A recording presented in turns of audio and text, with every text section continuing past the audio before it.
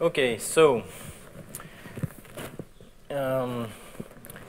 this is where we were, and I'm done with the theory, and we will go into applications.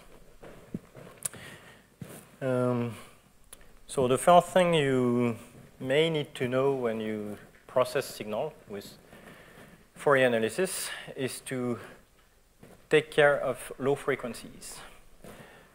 So first thing to do is to subtract the mean from your signal, because in any case, the mean, you've seen it before, it's the first element of the transform, or the transform at 0, so it has not any useful information, and it's just the mean of your signal. I mean, it's just the mean of your signal. And using zero mean signals simplifies the treatment of the edges. So the low frequency trends that you can have in your data that can be due to whatever contamination, for example, some parasitic signal that drifts slowly over time or something like that. That tends to produce a peak near the origin. You will have, and that's what's represented by that large peak in the Brough and White paper. And the intensity of that peak can be redistributed by the window function. By the sinc function in the case of a square window. And that can therefore pollute your spectrum at higher frequencies. So it's possible to detrend the data prior to Fourier analysis, but you have to be very careful with that, and I will come back to that later. Now you need to, we've seen that your Fourier transform is considering that your signal is one period of an infinitely long periodic signal. And therefore you have usually discontinuities between the beginning and the end, because the value at the beginning and the value at the end is not the same. And these discontinuities, it's one way to see it is that they produce frequencies up to infinity in your Fourier transform, which creates this aliasing here. So what you do usually to remove that is that you multiply your signal by a window function, by a masking function. So your signal is multiplied anyway by a window because it's finite in time and space. So it's multiplied anyway by a square function. So all you're doing here is multiplying it by a smoother function, a function that goes smoothly to 0 at the beginning and at the end. So, and that would be the resulting function, okay? So you basically join, the result is to make the ends join at the same level. And that way you can suppress the aliasing, okay? So the discontinuities at the edge creates aliasing. You can minimize that by forcing a smooth transition at the edge. So in a way you modify your signal, but that's the way to clean up the Fourier transform. And what that is called apodizing your signal. So apodizing means removing feet in Greek. Because it's removing the lobes, so the feet of the window function. I'll show a few examples. So I said that it's equivalent to replacing your square window by another window that's transitions smoothly to 0. So your signal is your underlying signal convolved by, times, that's a typo, times a window function. So in the Fourier space, the result is the Fourier transform of your signal convolved by the Fourier transform of your window function. You can have a large number of possible windowing functions. There is not a single choice. Generally, a wide window will have good frequency resolution. A narrower window will have a wider transform. A wide window will have a narrower transform. So the choice will depend on your applications. So these are possible windowing functions and their Fourier transforms. So the classic ones and the ones that I will use in the hands-on sessions is the Han window that's defined by this. Turkey is commonly found, but you can find all these sometimes, depending on your application. So this is the frequency here in log scale, and the power in log scale 2 of various functions. So the rectangular window, so the square function, so the Fourier transform is that black curve here. You see that it's the narrowest because it's the widest possible. That's the window that encompasses the whole interval of your measurement. But it is the one that has the highest lobes, the highest wings. So apodizing means removing this foot. Okay? So the hand function is the green one, so it would be somewhere there for the first lobe, and then it falls pretty quickly. So it's a pretty good all-purpose window. And then if you're really interested in removing as much as possible the wings, you can do that by applying like the Blackman-Harris window that would have this Fourier response, but you see that the side effect or the counter effect is that you're widening the peak. So the more you remove power in the wings, the wider the peak gets. So you cannot have both at the same time. Anyway, you can, as a first approximation, you can always use that. You can't really go wrong with that. I mean, it's a good compromise for many applications. So in summary, up to now, the Fourier, you have the definition of the two direct and inverse discrete transforms of discrete signals. So you have to remember that the Fourier transform is periodic and symmetric with respect to the origin and Nyquist. Okay. Your measurement is actually one period of an infinite periodic signal. So if you're designing instruments, you subtract the mean. You can subtract low frequency trends, but be careful. And you can apodize, so if necessary, you can multiply your signal by a window function. Of course, if your signal, for example, if your signal already has the same value at the beginning and at the end, you don't need to do that because it's apodized by itself. So what about unevenly spaced data? Because after that, I'm going to talk about wavelets and statistics on noise in the Fourier transforms. So the definition of the discrete Fourier transform still holds for unevenly spaced data, right? I mean, in here, in this expression, nothing says that anything has to be periodic. I mean, your xj can be whatever values.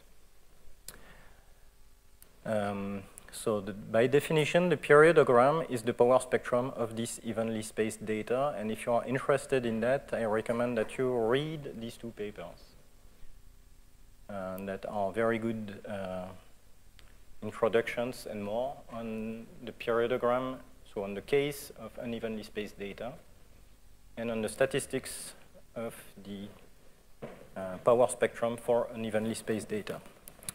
Read these papers before using what you can find in many software packages as a periodogram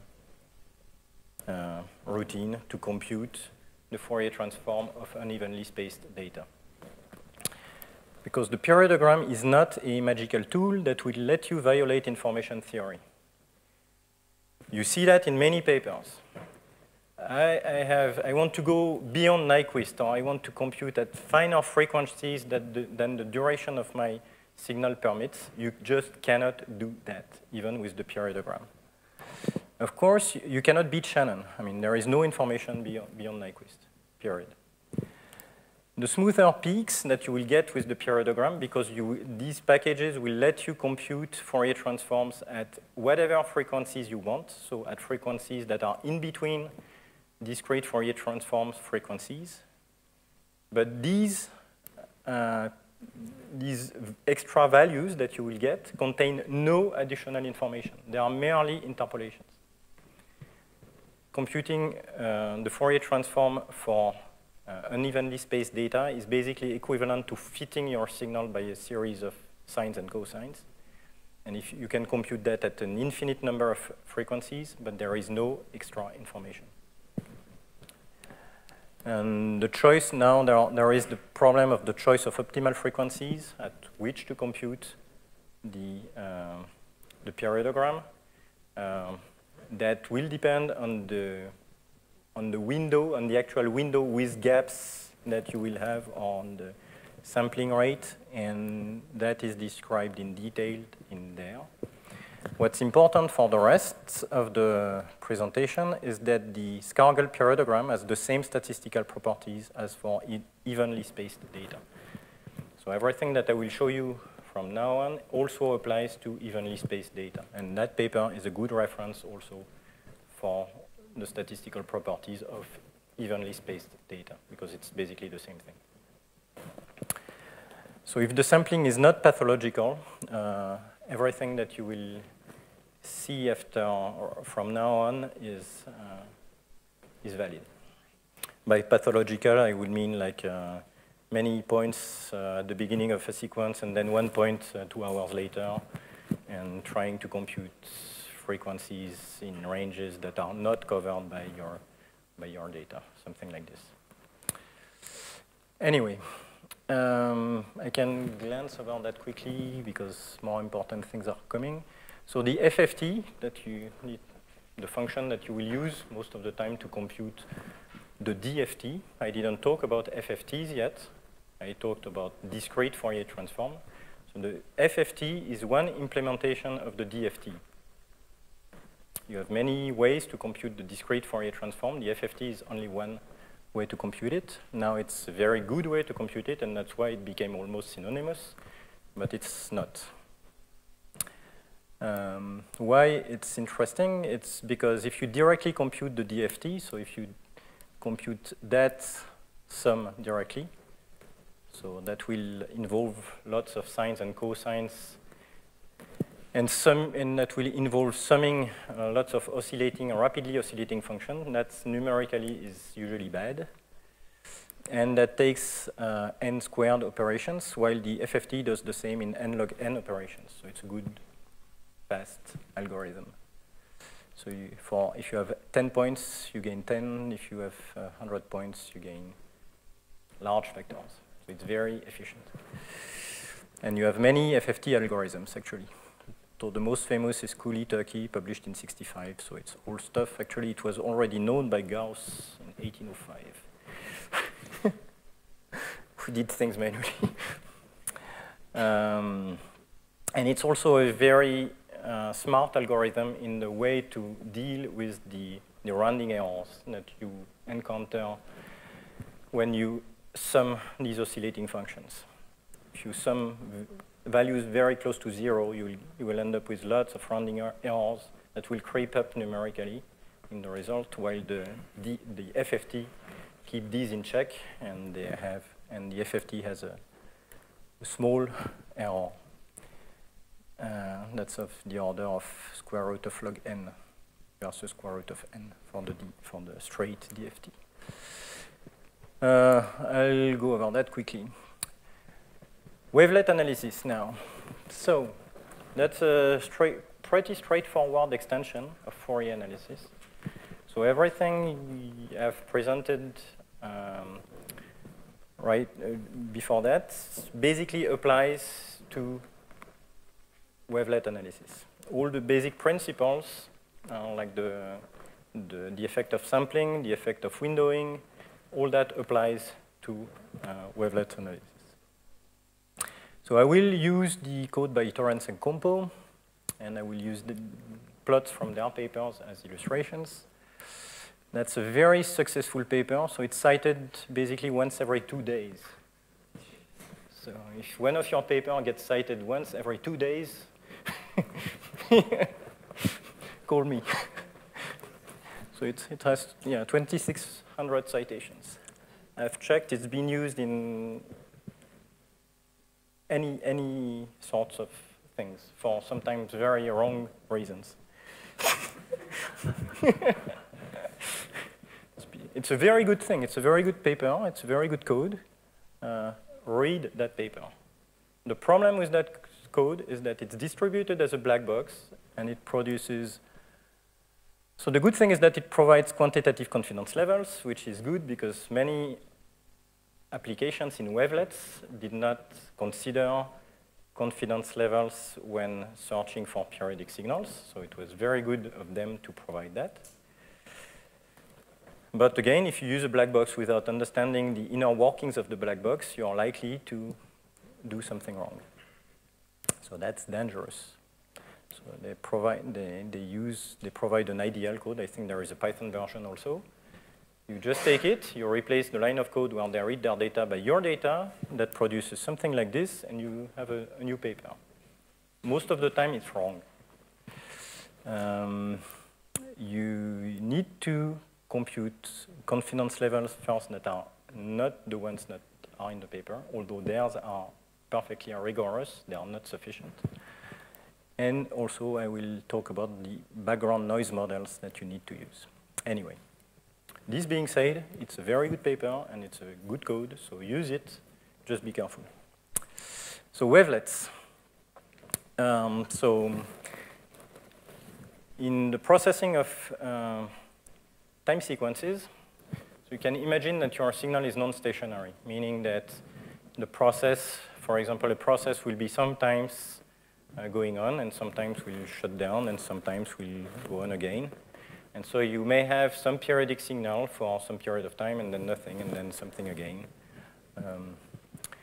So a crude approach to have information on both the frequency and when something happens would be to run Fourier transforms over a running segment of your signal. Okay, you take one first segment of your signal, you run a Fourier transform and see if there is anything in there, and then shift it, see if there is anything in there, and blah, blah, blah. But then you have the problem of choosing the width of the segment that you choose. So you could do that over a wide number of widths and look at the results. The problem is that if you have resolution in time, you have no resolution in frequency. And the natural way to solve the problem is to introduce wavelets. And taking the wavelet transform, so if you take the Fourier transform, you are decomposing your signal on the basis of sines and cosines. If you're computing a wavelet transform, you're decomposing your signal on a basis of wavelets that are typically oscillating functions, but that are not infinite in time. They are just finite in time. And it's the only difference. So you introduce a new quantity that characterizes the width or the temporal extent of the function, and that will be used to investigate when something happens in your signal. So if you use a Fourier transform, because your basis of function is infinite in time, you have no information on when something happens. With wavelets, the basis functions are finite in time, and therefore you can have information on when something happens or where something happens in your signal. So this will be, that's an example of wavelets, of continuous wavelets. That's the Morley wavelet that's very used in the Torrance and Compo code. They provide code for 3 classes of wavelets, but you could have many more. Because you introduce this extra dimension, it means that you have an extra choice in parameters. And with Fourier, you cannot choose anything but the frequency, and you want to vary the frequencies from 0 to Nyquist.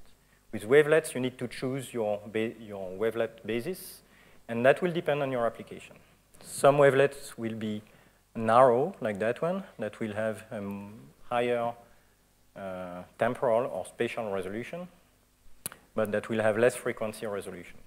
And vice versa, if you have a more extended wavelet in time, it will have more frequency resolution and less resolution in time or space.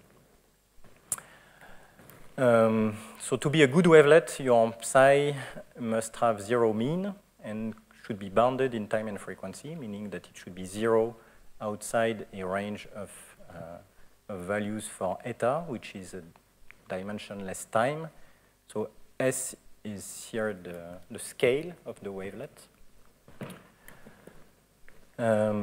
Wavelets can be real or complex.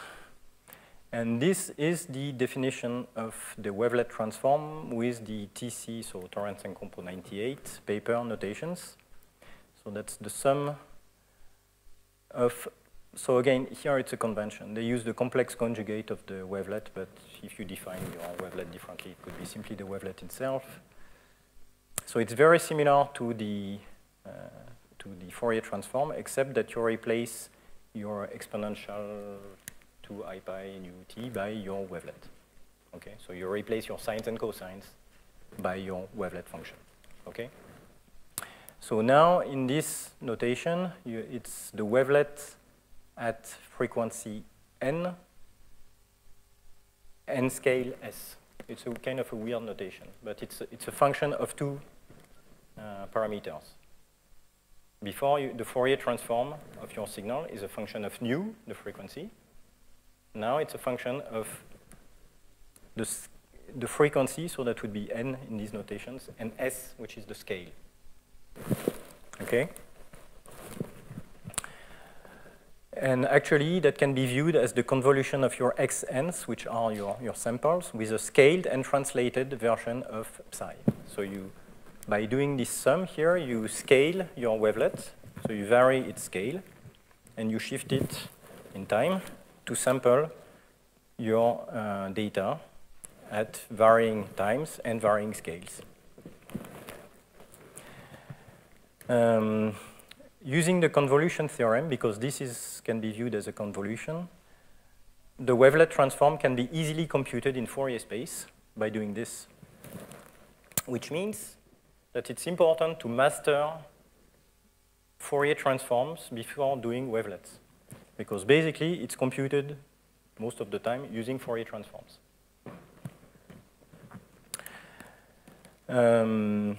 So the wavelet power spectrum is exactly the same, the equivalent of the Fourier power spectrum. It will be the square of the norm of the wavelet transform at frequency n and scale s.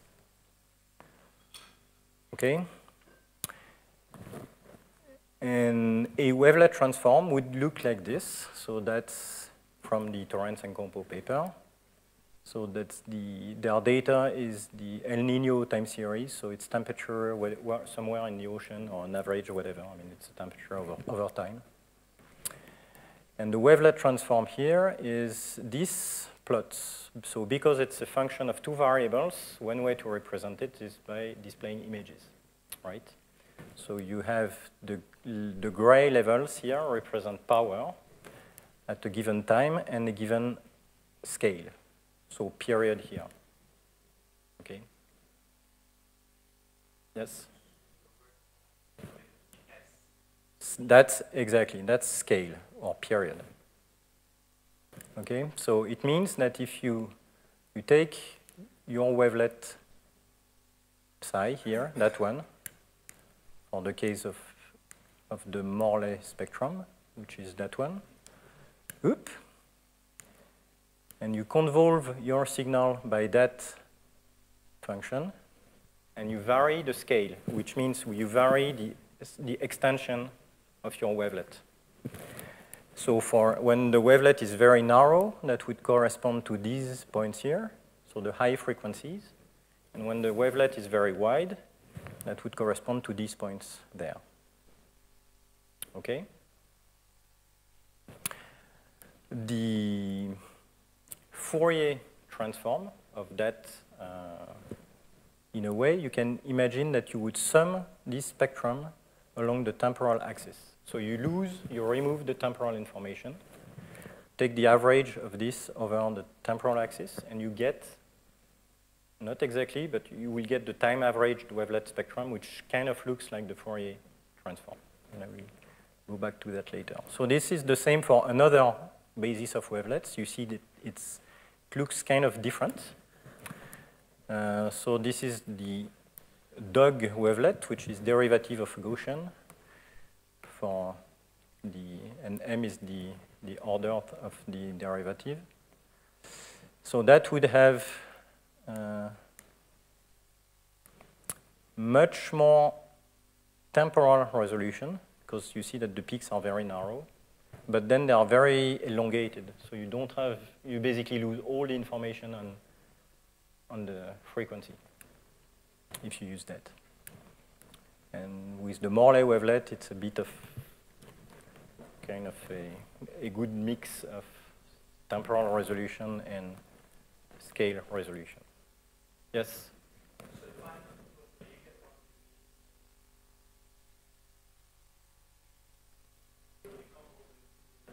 Yes, yes. Yes, yes, yes.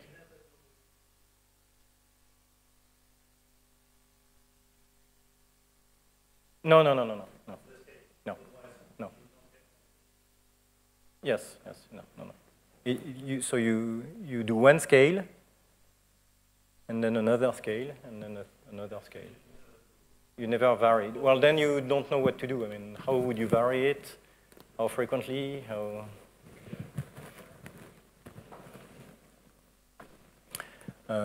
So here again, we are considering, yes.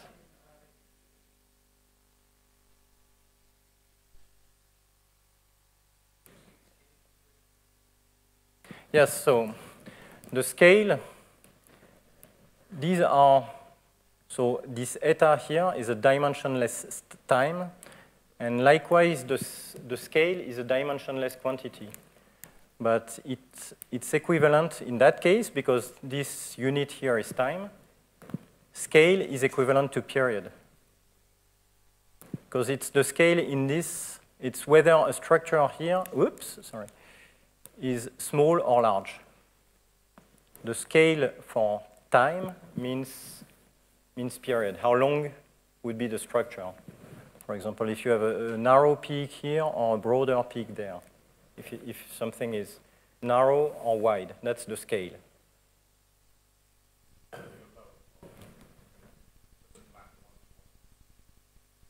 No, indeed. Why? Because it depends on the total duration of your signal. So the scales will be, you will chop your signal usually in powers of 2 scales. So you have scale 1, scale 2, scale 4, scale 8, or something like this. And then your period is just a conversion between this. And here, it's chopped compared to that one. You missed the last part. But it depends on the conversion between period and scale is not the same.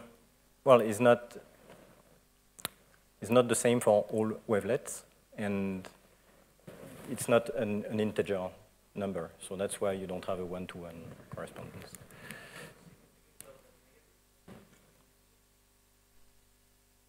Oh no, sorry, that's the plot. That's the tick marks. These are tick marks. Sorry. Should be, there is no minus. It's just tick marks in front of the values.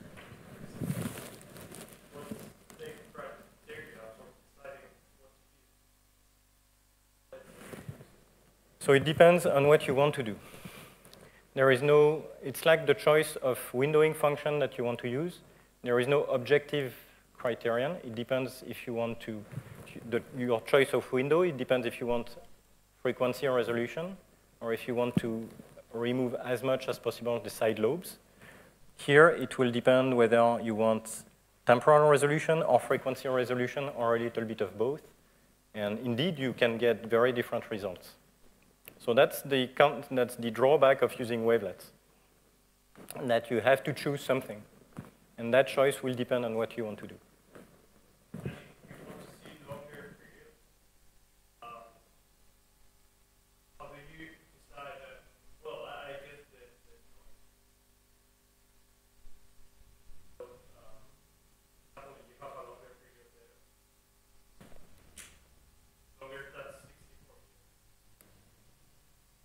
Well, if you have anything longer than 64, here it's stopped at 64 years because it's the half, it's basically the Nyquist frequency. It's half the duration and you won't be able, don't do it. Don't do that. You cannot see, in a time series that's 120 years long, you cannot see periods that are longer than 64 years. They are not there. You can always fit a sine through 3 points, like you can fit a straight line through 2 points. It won't be meaningful in terms of statistics. You cannot pretend that you detect a periodic signal with less than a period.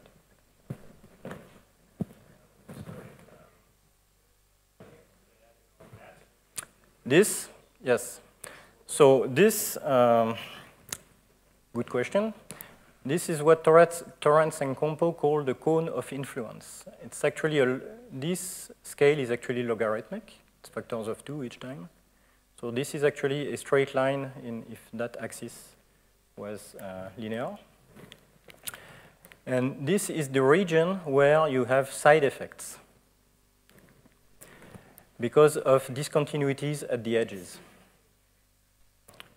And the way Torrance and Compo treat that problem, so they don't apodize their signal. They use zero padding, which means that they artificially extend their time series with zeros.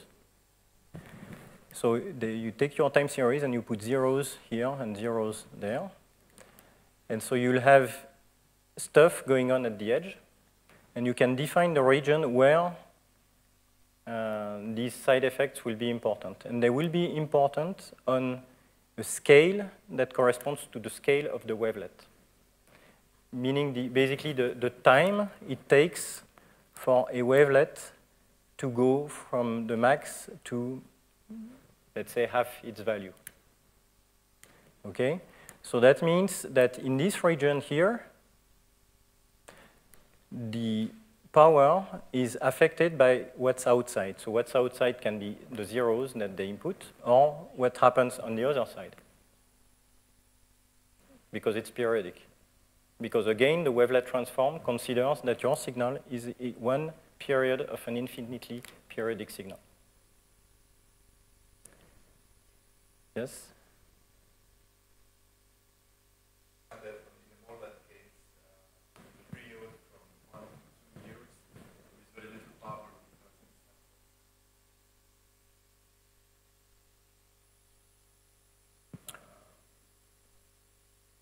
Not necessarily here. It's just that the signal indeed has power around 4 years because it's El Niño.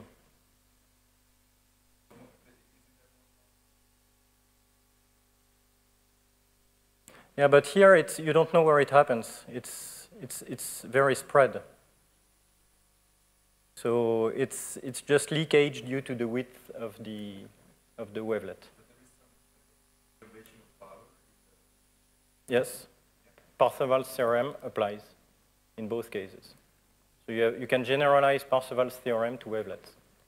I don't go over it, but by lack of time, but you can, instead of summing over time and frequency, you can sum over frequencies and scales, and you will find back the total power in your signal.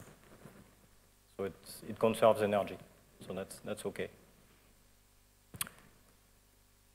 I'm going a bit quickly over the wavelets because I want to go into the noise issues, because that's the important things. But we can go back on that in more details maybe tomorrow and in the hands-on. So a few words on normalization. So it's useful to be able to compare different power spectra because that's what you want to do very often. You want to compare signals. And a signal that looks like this will have a Fourier transform that looks like this, so a bunch of peaks. That's a log scale here. So remember the Parseval theorem in Fourier, okay? So the integral of f squared over dt is equal to the integral of the power over the frequencies. So indeed, you have an equivalent for the Riemann signal of variance sigma 0 squared. And that means that the variance in your signal is the same as the average power in your Fourier transform, okay? Which provides for a nice way to normalize your time series and your power spectra. If you normalize your time series by the standard deviation, so that's what I said, you have equivalent expressions for wavelets. For white noise, the expectation value at all frequencies, so the power that you expect in the statistical sense, so if you had a large number of realization of your time series, of your noise, the value that you expect is sigma 0 squared being the variance of your signal at all frequencies and at all scales for wavelets. So if you normalize the power spectra to sigma 0 squared, so you have a power spectrum that's centered on 1, always. So that means that the power that you have is equivalent to comparing to your power to white noise, to that of white noise. And that's interesting if you want to detect periodic signals. You know that white noise should have a mean power of 1, right? So you normalize your signal by its standard deviation. If your signal is white noise, then its mean power will be 1, okay? And you can compare the power that you have. I will go over that in more detail. You can compare the power at each frequency to that. So you have to be careful about the way to normalize that. In ideal, that means that you have to multiply your Fourier spectrum by n being the number of points before you divide by sigma 0 squared. So again, check with your favorite language whether that's the right normalization, and you can verify that if you normalize your signal by the standard deviation, by its standard deviations, you should get a mean power of 1. So again, that gives a measure of power relative to white noise, and that's the convention used in TC98, and it's also what was used by Scargill in its 80-something paper. It just makes sense when you detect signals to compare to what you expect for noise, because that's the basic test. Compare the power that you have at a given frequency with what you expect if your signal was pure noise. So searching for periodic components in a noisy signal. So indeed, a Fourier spectrum shows a bunch of peaks. So which ones are significant, right? I have a bunch of peaks here. That's a log scale, so actually that one is relatively high. It's 1, 2, 3, 4, 5. Is that significant? Is that something periodic in a noisy signal? And how do you define confidence levels in terms of probabilities? You don't want to look at the spectrum and say, well, that one that looks to me significant. I mean, you need a quantitative value. And that you define that in terms of probabilities. What's the probability that this comes up by chance? So you need robust quantitative detections of these kind of things. You see many oscillatory phenomena reported in the astrophysics literature. In my field, so in the solar corona, you can find periods from sub-seconds to tens of hours, basically anything you want. In all types of structures on the sun, you have periodic things. But several authors have shown that some of these detections should be taken with a grain of salt because of just bad practice with Fourier analysis and statistics. Also, beware of your brain eyes. They lie to you. I can see the pattern. I can see the period is not a statistical proof. Very often, you should realize that maybe your PhD depends on whether you find something or not, but whatever. I mean, you should not try to fool yourself into seeing something. You need a quantitative, robust quantification of the presence of something in your data. I have encountered these kind of things in discussing with people, like preconceptions. People saying, I cannot believe that there is nothing in my data. It's very possible that there is nothing in your data. But people say that. I mean, in my field, in solar physics, people have looked for the solar gravitation modes, so the resonance mode of the sun caused by the gravitational force, and they have searched for that for 20 years. They have maybe one of the best time series of like 20 years of data every, I don't know, several times per second, almost continuously. And they are still looking for that because they are doing their job properly. Several people have claimed that they found the G modes, but they basically only do that. They do Fourier transforms and statistical tests. But even if you believe that the G modes are in the data, it's not sufficient. But don't laugh. It's very easy to have unconscious biases. And beware of optical illusions. So finally, it's okay not to find anything in your data. Nobody will judge you if you don't find anything. And a negative result often tells much more in science than a positive result, because you exclude lots of things with a negative result while you only confirm one thing with a positive result. You can destroy a whole theory by not finding something. Anyway. So that's just a little game. Beware of your brain eyes. So if you want to find a periodic signal in noise, it's equivalent to finding patterns out of randomness. So which one is random? I should have put up a vote. Any guess? No? The right one is random? Yes? The left one is random? No? So usually it depends. You get a 50-50 vote. So that's random and that's not. So if you think about it, and I warned you kind of that you would be tricked, this is a random distribution of points, so they were just placed here and there, and that would be the equivalent of stars. Although you tend to want to find things, even cells, you could find cells in there if you want. If you are working in some field where you must find cells, you will find cells. And your brain has been evolved to see patterns. And you will see patterns because your brain is designed to see patterns. This is not random because there is some mutual information between points. That's actually a distribution of glowworms in a cave. And they never approach themselves too closely.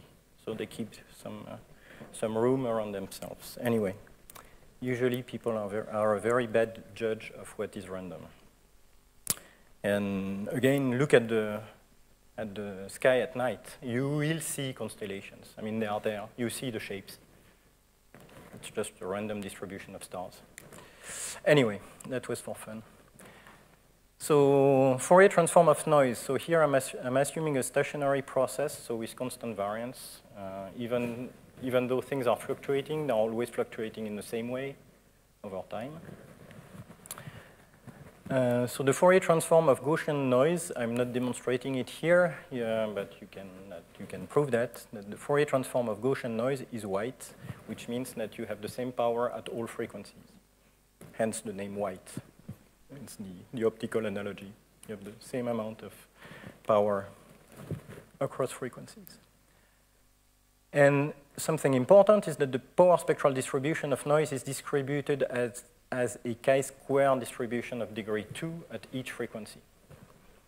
So here is a Gaussian white noise time series, just noise. It's Gaussian samples.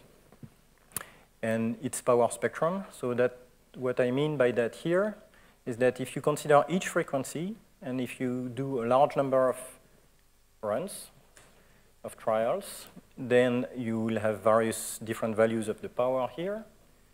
And these values will be distributed, if you build the histogram, they will be distributed as a chi-squared of degree 2. You can see that quickly by saying that when you take the Fourier transform, so you input a time series, one variable that's Gaussian distributed, and you get as a result two variables, the real and the imaginary part. And you take the sum of the squares, And by definition, that's a chi-square of degree 2. You sum two random normal variables, take their squares, and sum them. You get a chi-square of degree 2. Okay?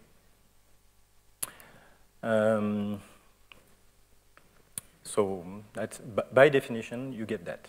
So these are chi-square distribution. Okay, so that's degree 1 here, and the degree 2 is there. It's basically an exponential. Okay, the higher order chi-squared, we don't care here. We have two variables, the real and the imaginary part, that we square and take the sum. So we have a degree 2 chi-square. So all in all, because you have normalization factors, actually the probability at point P is basically the exponential of minus P, which is the power at this frequency, divided by the variance of the signal. Okay? So, so here is a distribution of power for a power spectrum like this. So it's a simple experiment. You take Gaussian random samples, take the Fourier spectrum, you do that n times, and you can build the histogram, and the red line is a degree 2 chi-square.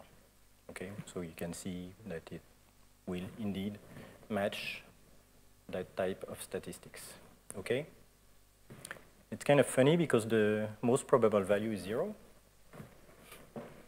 while the mean is sigma 0 squared.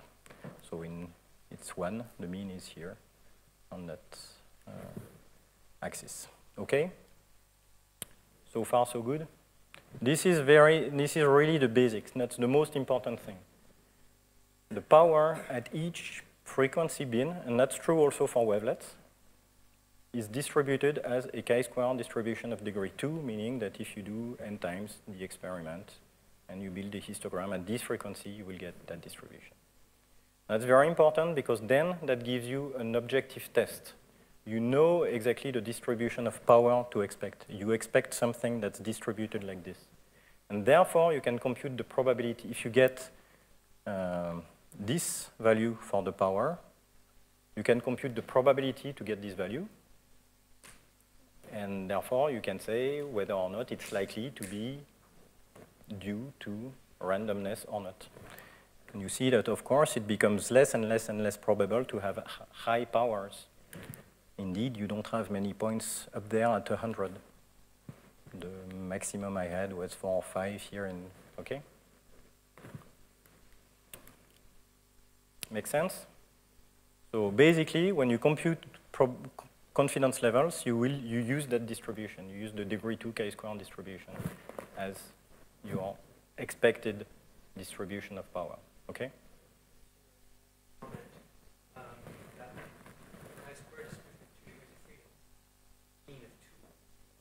Mm-hmm. Because I normalize, yeah. Yes, indeed. It's normalized, again, it's normalized by sigma 0 squared. Yes. And indeed, the mean, and in the normalizations that I will use later and in the hands-on, all the distributions will have the same most probable value, 1. So that's because of normalization. But the important aspect to remember is that it's basically distributed as an exponential, and that gives you, so you have to take care indeed of all the normalization and make sure you do things right and that you don't have a factor 2 somewhere. That's left over, but once, and you can test your codes with simple experiments by inputting like variance 1 signals and see what you get. But the important thing is that you have a statistical distribution that's known and that you can compare against.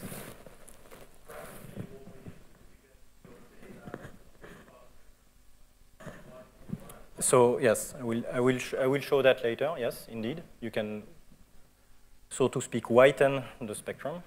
I will show that for non-white noise, just in the next slide. Thank you. So let's consider white noise now. So that's my white noise time series. And that's my power spectrum here. So the mean is 1 because I normalized by its variance. Okay. And I compute what I will call local confidence levels. And that's what's that's the confidence levels that are built in the Torrance and Compo code, for example. Or it's the simplest thing that you can compute. What is the probability that my signal has a power m? So it's only or simply exponential e to the power minus m. Okay, that comes from that. And because it's normalized to sigma 0 squared, it's considered a variance 1 in my normalized signal, so it's exponential to the minus m. Okay? So this is the probability that a given point in the spectrum is at this level. Conversely, I can say, okay, I want 95% confidence levels. That means that I would have only 5% chance to have the power above the corresponding threshold. So in that case, the probability would be 0.05, and I compute easily that m is actually 2.99 something. So m equals 3 in that case, okay? So if I have my mean power here, I am at 3. So this is the usual notation, although it's very confusing. It's called 3 sigma, sigma being the mean power of the spectrum, which is 1 in that case. So the 95% local confidence level would correspond to 3 times the mean power, okay? So that means that you have for a given bin in frequency, you have 5% chance to be above that level by chance, okay? So you can run that. It also means that if you do that experiment 100 times, 5 times out of 100, that peak will be above 3 sigmas, okay? Just by chance. But now, if you are looking for periods in a noisy signal, you don't know usually where the frequency is, okay? You are looking, you may know a range of frequencies, but you don't know what frequency is the signal. That's what people who search for the solar G modes are doing. They have kind of an idea of where they should be depending on the theory the frequency changes, so they look in the range of frequencies, but you don't know a priori the frequency at which to expect your signal, the exact frequency. So you have to take into account the number of bins in your spectrum, because since each bin of frequency has the same statistical distribution, every bin is distributed as a chi-square of degree 2. If you have many bins, it's like playing the lottery n times, if you have n bins, okay? So the probability that this bin is above 3 sigmas may be 5%, but because you have many bins, the probability to have at least 1 in the spectrum above the same level is much higher. Okay, and indeed you have at least 1, 2, 3, 4, 5, 6, 7, 8. You have many of them above that level, by chance. But then that's easy to compute the probability to have at least 1 bin above that level in the spectrum. So any one of them, what is the probability? The good question to ask you is, what is the probability to have at least one of these above a given confidence level? So P of m is the probability to be above level m. 1 minus P of m is the probability for 1 bin to be below. Okay? It's because you have n over 2 bins, okay, you have a signal of duration n, you have n over 2 bins in frequency in your Fourier transform. Because the bins are independent, the probability that the probability for all the bins to be below m sigmas is simply the probability for 1 to be above m sigma to the power n over 2. Okay, so it's that term. Okay? And the probability to have at least 1 above that level is 1 minus this. Okay? So you can easily compute what I will call here the global confidence levels, so that take into account the whole spectrum. So the probability to have at least 1 bin above a given level in the spectrum. And you can compute M now if you set, for example, your confidence level, therefore your P to be 5%. What is the probability, at what level should I put my threshold so that I have only a 5% chance for 1 bin somewhere in the spectrum, at least 1, to be above that level? So it's given by this expression. And so you see that, of course, it depends on the number of points. If you have more bins in your spectrum, you have more and more probability to have at least 1 above a given level. Okay? It's like playing the lottery n times. So if I set P equals 0.05, if I have 256 points, I have to put M equals to 7.8. If I have 8,192, I have to put sigma M at 11.3, etc. So here, that would be that level here. So 3 sigma, which is the 95% local confidence level, is that horizontal line here. And I have many points above that level because I have many bins, more than 100. In that case, I have 8,000 points, so I have 4,000 something bins. But now the probability to have at least 1 above the probability, the level at which that I should use to have 5% chance to have at least 1 bin above that level is 11 sigmas, and in that case, indeed, you have only 1 that barely touches that. But of course, if you play the experiment again, at some point you will win the lottery. So it's only a matter of probabilities. And so what to choose, that's, again, there a matter of choice. Whether you consider something significant or not, it's up to you. So the important thing to remember is that your confidence levels depend on your number of data points. Okay? So in that case, I have 256 points. In that case, I have 8,000 points. The local confidence level is the same because the probability for an individual bin doesn't change, doesn't depend on the number of points. But the interesting probability, the relevant one, the probability to have at least 1 bin above a given confidence level, varies with the number of points. And that's what you see here. It's 7.8 sigmas for 256 points and 11.3 sigmas for 8,000 points. Okay? Make sense? And so now you can extend to red noise. Yes? The bins? Well, I don't choose them. They are, what do you mean exactly?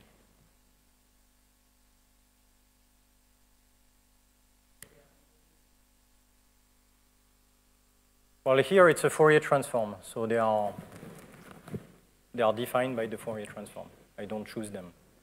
I will, in the case of wavelets, I will go to that, but I want to make sure everybody is okay with the Fourier case because everything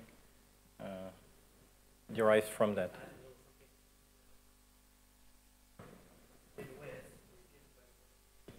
Yeah.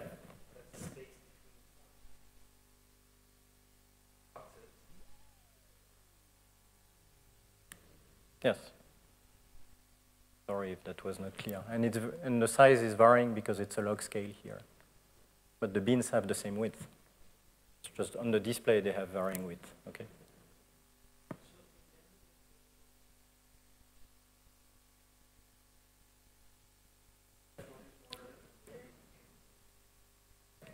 Well, it depends. I mean, that has to be defined when we are talking about confidence levels.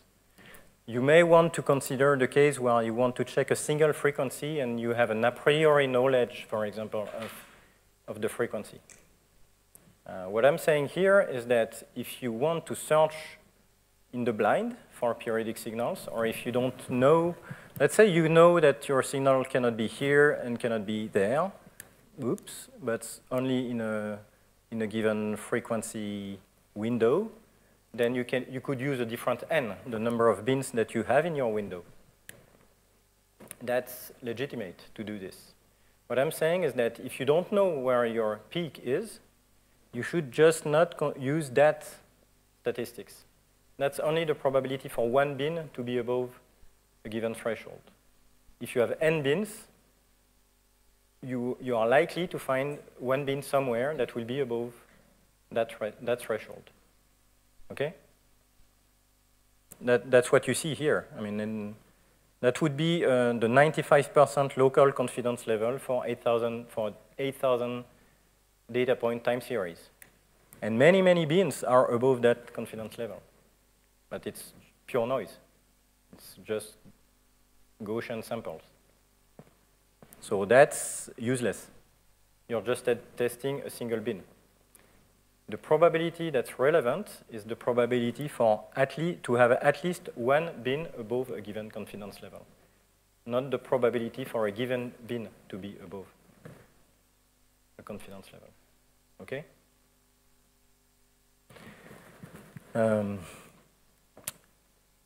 So we will verify that in the hands-on, but in the case, for example, of red noise as defined in Torrance and Compo, which they use an autoregressive one model, so a series that's generated using the n plus one element is defined by the nth element plus noise. You can have a power spectrum that's not flat, so it's not white. You'll have random fluctuations around, in that case, a power law. But you can show that if you had infinite frequency resolution, so an infinitely long series, over any given frequency range, you could consider that the noise is white, okay? If you consider an infinitely narrow band of frequency, you could consider that the power spectrum is flat in that range of frequency. And indeed, if you repeat that experiment, you will see that, and we will do that, you will see that the noise is distributed as chi-squared of degree 2 at each frequency. So it's exactly the same as the white noise case, except that the mean is now a function of frequency.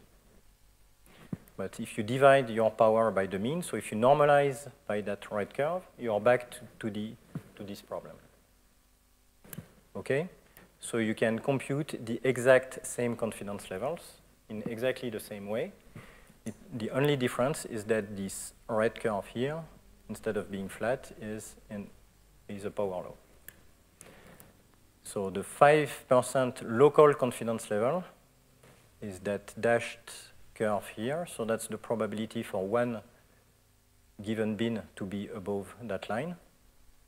So like for that case, you have a few above that line here and here and here and there. And then the dotted line is the global confidence level. Same for 8,000 points.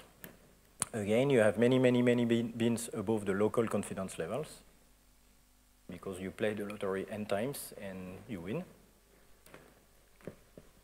And the dotted line is the global confidence level, and in that case, I have, I think, nothing above. Again, by chance, if I repeat the experiment, at some point I will have one bin above whatever confidence level. Okay?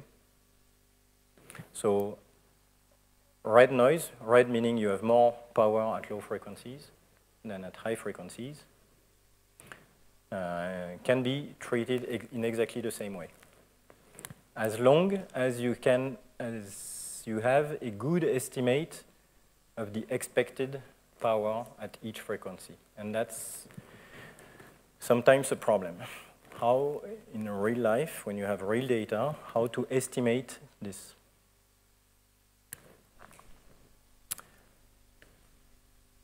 Make sense? So now, how to find periods in any time series in 3 easy steps with that code. With any other code, actually. I can do it with Fourier transforms. You take a signal that has a power law Fourier spectrum. So it's very common. It's in astronomical data, it's not that common to have something that's white noise, except if you consider instrumental noise. But in that case, you're not observing anything really interesting, except if you're an engineer and you're interested in in the physics of the detector. But the physical signal very, very, very often is distributed as a power law. So it's very often that you find a red noise. And that's true for many physical processes and non-physical processes. So you detrend your data using a boxcar filter. That's you can find that very often in publications. And then you apply blindly, once again, very good, Torrance and Compo wavelet package. Or more generally, you do not estimate properly the background power, meaning you don't have a good estimate of this. Or you trust your eyes or brain, or you do all of the above. So that's the example that Torrance and Compo give, and that will be spit out by their code if you run it like this. They give you a sample code, and it will do that. So that's the El Niño time series. It's the wavelet power spectrum for the Morley wavelets. That's the time averaged power spectrum here. So it's the average of that over time. That's the average of this over scales.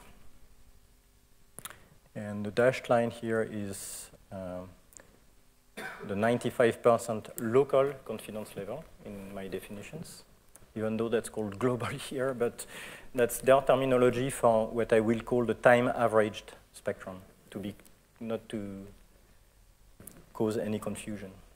They call that the global wavelet spectrum, while I will call this the time averaged wavelet spectrum. And their contours here are the 95% local confidence levels. So did I do anything? I'm not sure. Well, okay.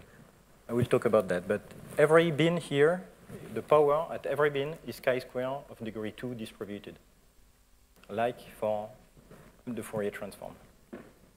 So, which is why they can easily define these levels in exactly that way.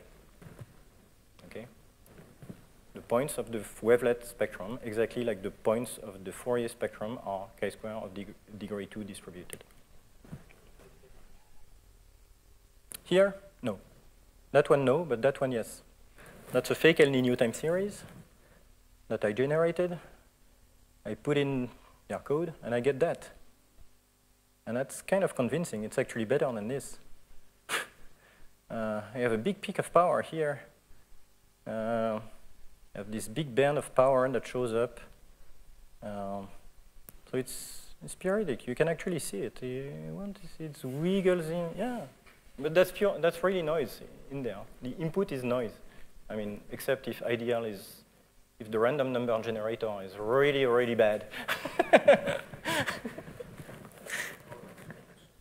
No, it's in that case, I think I inputted white. I don't remember. No, in that case, it's correlated. It's AR1. But you can do that with white noise, with decorrelated time series. It's not as good, but. So that's just to show you that you will find power laws. That's for the solar case, but it's very common. So the intensity of a star would be distributed like this. So it's different regions on the sun and at different wavelengths. And you very often find a power law. Okay, it's log. So it's a power law there, and in that region it's white. But that's where you are dominated by photon noise. So usually you have that shape, so nice power law, and then photon noise. So power law, white, different regions, sunspots, quiet sun, foot points, whatever. And stars would look like this. And many, many other physical objects will look like this. I'm not saying that it's general or that you should see power laws everywhere. Look at your particular application and look at your power spectrum. Look at it. See what's the shape of your power spectrum. It may be white. It may have a power law. It may be something else. I don't know. But just look at it. I'm just using power laws because it's, for what I'm doing, it's very common, and I've seen that in many cases. So what are the effects of detrending? So that's taken from that paper. So that's one paper using this, trying to find periods in data. So you have the signal that fluctuates. So it's basically the intensity on the sun as a function of time at a given wavelength, whatever the units. And then you run a running boxcar over that. That gives you that smooth curve that you use to detrend the data, because you can kind of see that there is something going on. And you say, well, I want to get rid of that, and so I remove that big wiggly line, okay? Which is the resulting signal, and which produces that. So that's I divided by this -1. So it's centered on 0, and it goes up and down like this. You say, okay, that's fluctuating. So again, when you are messing up with your signal, you can compute what you do to the Fourier spectrum. Because doing a running boxcar means that you're convolving your signal by a square function. That's what smoothing with a boxcar does. And then you're dividing your signal by this, and you subtract 1, and you can compute that it's roughly equivalent to that if the fluctuations in the signal are small, which means that you are taking, so the delta S here means fluctuations, while this is the signal. It means that you are taking basically the fluctuations minus the fluctuations convolved by a filter. So what that does is this. So I take that again, and you can compute that your filter has this shape. Forget this A here. So this is the shape of the filter in the Fourier space that results from doing this. So you're convolving by a boxcar, dividing your original signal by that, and subtract 1. In Fourier space, it's equivalent to multiplying the power spectrum by this expression. And this is the black curve here. So it's a log plot. And that's the shape of the filter. So you see that it's a high-pass filter, right? You remove the low frequencies, and you keep the high frequencies. That's what you do there, right? That's what you wanted to do. You wanted to remove the low frequencies that are obscuring what you want to see. Okay? So now if your power spectrum, if the input power spectrum is a power law, the expected power will be psi, because it's the power law times that filter, right? And that's what I plotted here for different values of alpha, meaning S. So if it's equals to 0, that's my filter itself, okay? That's 1, and that's my filter. And then let's say a power law of exponent -2. That would be the dashed curve here, so the orange curve there, okay? And multiplied by the filter, it gives that curve, okay?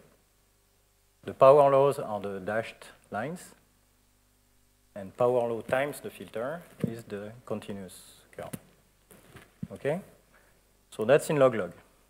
So in log-lin, it's exactly the same curves, but they look like this. So you see that you have kind of a nice peak around the cutoff frequency of your filter. And you can show that the maximum is at around this value. So 1 over delta t being the width of the boxcar that you applied. Okay? So by detrending, you created a colored signal. So the period that you see in the result is real, but it's not in the original signal. It's been created because you are filtering. If you're looking at a white object through a colored filter, you will see colors. It's normal. And here, you are not looking at a white object. You are looking at a red object, which is this. It has more power at low frequencies and less power at high frequencies. And you're looking at it through a blue filter, which is that. It cuts the red, cuts the low frequencies. So you're looking at a red object through a blue filter, and the result is something that's purplish. I don't know, actually. It should be black, but there is some overlap. So you're cutting this slope by that filter. And so in the end, the result is that you're creating this band of dominant power. And that will produce very convincing plots. And especially something that's really bad to do would be not to look at the shape of your power spectrum and assume that it should be white, that the noise should be white because noise is white. And it's simple because it's simple. So do it quickly and assume the noise is white. So in that case, you take that signal. So you say, OK, my noise is white. I can compute even local confidence levels. Don't take into account the fact that you have many degrees of freedom in the spectrum. I say, OK, that I just draw a straight line horizontally. Oops, sorry. I draw a straight line on top of my spectrum. And so I have this, and I draw a straight line. Well, it should not be there. It should be somewhere here. I don't know where it moved. But let's say I plot it at 3 sigmas there, and I have big peaks of power above my confidence level. But that's total garbage. The problem is that you can produce very convincing time series and pulsations. So here I have my original signal is the black curve. And that has that simulated data with power law power spectrums, power law shaped power spectrum, with an exponent of -2. So typically something that would have a power spectrum that's like this, like the orange curve. Okay? And then I detrend it, and I get the magenta curve. Oh, yeah. So it's obviously periodic. And it is. It is periodic. Okay? So you can. So that's very busy, but we'll go slowly over that. Whoa. I hope you're not too hungry, but so that's that time series now. And so again, bend your twist your head this way. So this is frequency and this is power. Okay, it's rotated 90 degrees because of this wavelet spectrum. So this is the Fourier power spectrum in log lin. Okay, so it's frequency in log and power in linear space. And there is an obvious peak. I mean, it's there, but it's totally normal. And so that's the same in log-log, where you see a bit better what happens. So the histogram-shaped, forget all the other curves for now. The histogram-shaped curve, so the boxy curve, is the Fourier power spectrum. And that follows exactly, of course, the shape of the filter that I applied, which is the cyan curve. Okay? And the cyan curve is here, right? You have random fluctuations around that, but it follows, on average, the shape of the filter. So the cyan curve is that one in that case. It's the orange curve on that plot because I have an alpha of -2.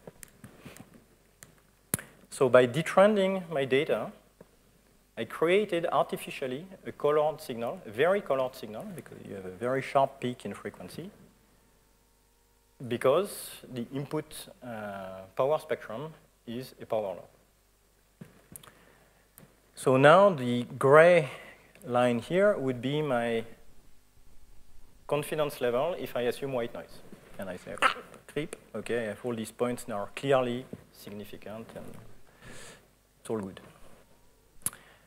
And that's the wavelet spectrum that you get from the Torrance and Compo code with the local confidence levels here in orange. And well, again, it's clear. I mean, the input signal, because it's the detrended signal, is clearly periodic. So it will find a period. And it's normal. It's good. That's a good question. The purpose is usually that you say, okay, I kind of see something and I want to see it better. But because you kind of see something and your brain wants to see something sometimes, you will choose the width of your boxcar at roughly that scale to enhance these variations. It's usually for visualization purposes, but actually in the Fourier space, it doesn't do anything. Well, it does do a little bit. Removing, I told you before that removing the low frequency trends will prevent them from, they create usually a peak at low frequency. And because of the windowing function, you will have leakage of power to high frequencies. But in these cases where anyway the power spectrum is red, you don't have a single low frequency that contributes. Sorry, I should go back to, you don't have a single low frequency that contributes. You have just a continuum of frequencies at low frequencies. You don't have a dominant low frequency. So for this type of signals, it's not meaningful to detrend.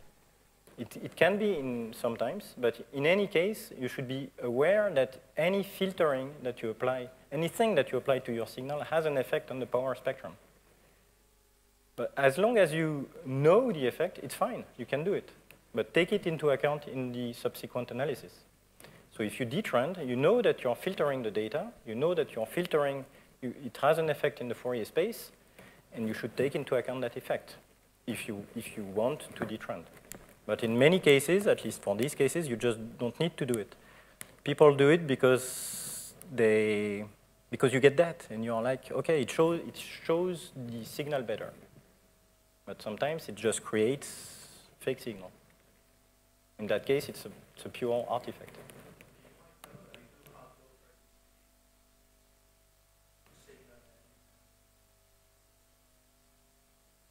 Mm-hmm. Yes, yes.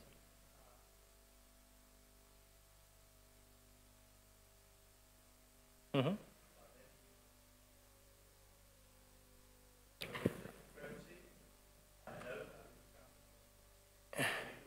Yes, yes, yes. You have to know that your filter has an effect in Fourier space, and you can take that effect into account.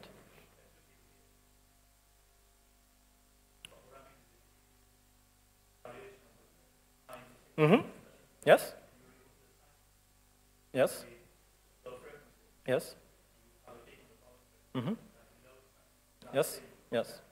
Yes. But the thing indeed is that in the Fourier space, except if you want, so if your purpose is to prevent leakage from the low frequency power due to the multiplication by the square function, then you should detrend.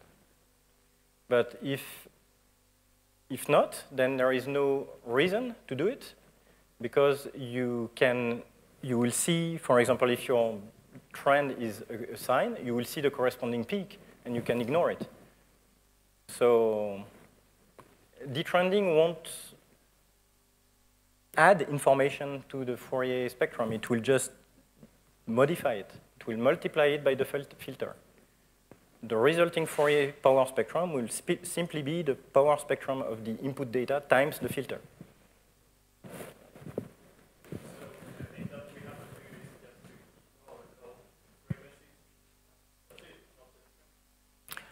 In many cases, I would advise not to detrend if you are using Fourier analysis. Sometimes you need to, because indeed you can have leakage of power to high frequencies that you may want to remove, but it's usually at very, very low levels. So most of the time, don't detrend first, and if your background or the thing that pollutes your data is periodic, you will see it. And in that case, again, there is a trend here, but the trend, like for all these time series, you don't have a single frequency that contributes to the trend. Sorry. The power spectra, well, look like this. So in the Fourier space, you don't have a single frequency to single out. You have a continuum of frequencies. So these few frequencies here at the bottom will create the long-term variations, and these will create the higher, the more rapidly changing variations. But there is nothing that you can single out in there that would be, I mean, it would be totally arbitrary. Why would you cut off in there? It's a power law. It's totally continuous. So just leave it like this, and work in Fourier space and interpret it like this. No. Okay. Okay. Yeah. I may need 15 minutes. We can. I can let you digest that, and we can finish. Yeah. That's a bit heavy, maybe. Okay, I'll let you digest that. Think about it, so you can come up with questions, and we can illustrate that during the hands-on. Okay, because more is coming.